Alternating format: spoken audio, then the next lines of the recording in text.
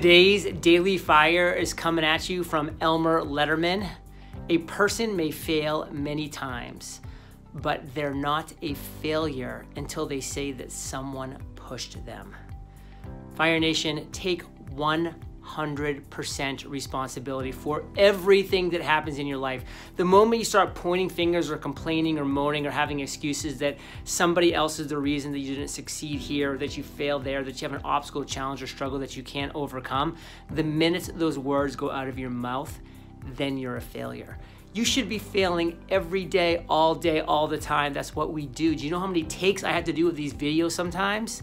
A lot, because I fail and I struggle and I stumble over my words, you name it. But guess what? I'm not a failure until I say, oh, it was that person's fault. It was this person's fault. It was that computer's fault, whatever it might. No, and I will never do that. Neither should you. You got this.